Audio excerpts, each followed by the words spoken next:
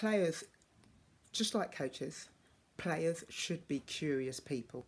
They should be inquisitive. They should have a thirst for knowledge, for passion to find out more and more about our sport.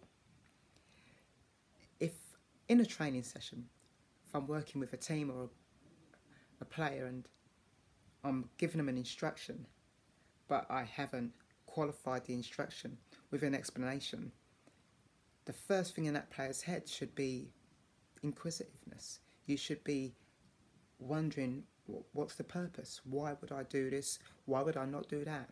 Why am I being told to do this more? You should be curious. Now, why? Why should a player be curious? Why should a coach be curious? Because we strive to learn, to grow, to have a growth mindset. And the player asking why is a clear indication that their pathway will be one of growth because they are becoming consciously competent, not doing something simply because the coach has said, but they don't know why, because that means that even if they do it well, they don't know the purpose of what they're doing. So they're being unconsciously competent.